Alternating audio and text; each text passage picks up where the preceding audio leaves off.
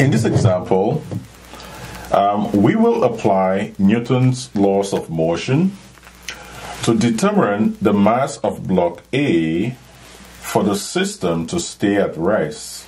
This is an inelastic string keeping mass B together. So we need to calculate the minimum mass that A must possess in order for the system to remain at rest. As usual, whenever you are given a problem that involves forces, the very first thing that you need to do is to draw a free body diagram.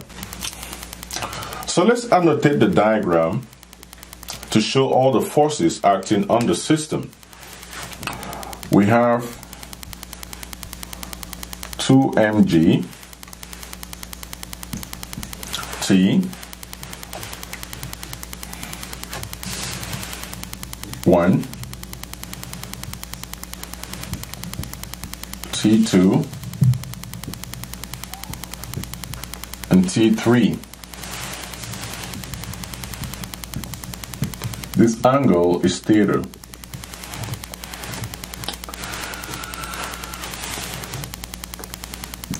We have mxg Fn and Fs.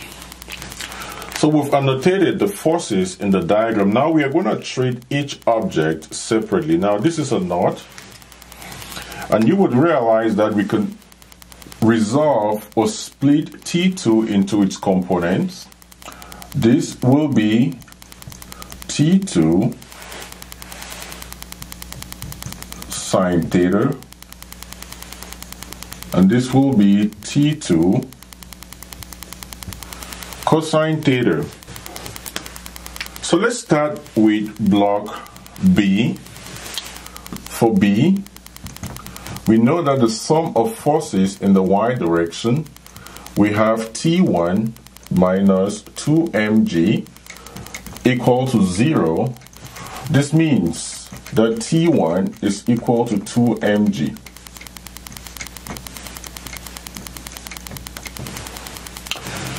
Let's handle this knot. There is also a tension here, T1.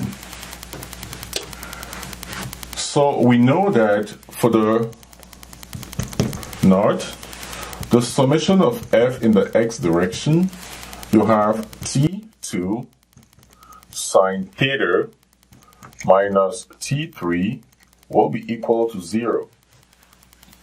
This means that T3 is equal to T2, the sine of theta. Now, if we do the forces in the y direction, you will have T2 cosine theta minus T1 equal to 0.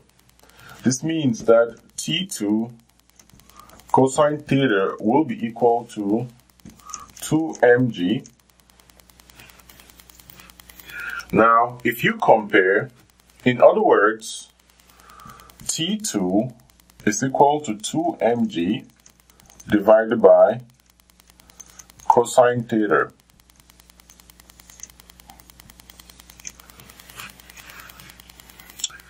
So what will be T3? This means, this would mean that T3, which is T2, this is 2mg divided by cosine theta multiplied by sine. So T3 will be equal to 2mg sine divided by cos will give you tangent of theta. Now here's the trick. Block A is at rest. That means that this right here, you have T3. See, block A is at rest. That means that the static friction force is balanced by T3. In other words,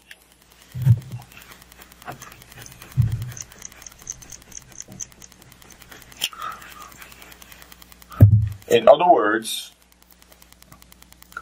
2mg tan theta will be equal to Fs max, which is mu s Fn. But what do we know? We know that the sum of forces in the y direction is 0. That means that Fn is equal to mxg. So we will then have 1/2 mxg, because mu is 1/2. This will be equal to 2mg tangent of theta. This g cancels off with this g, and we will end up with mx equal to 4m tangent of theta.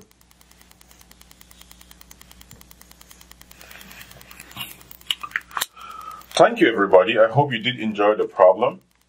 Please, if you have any questions, subscribe below and ask, so that I'm going to be uploading more videos.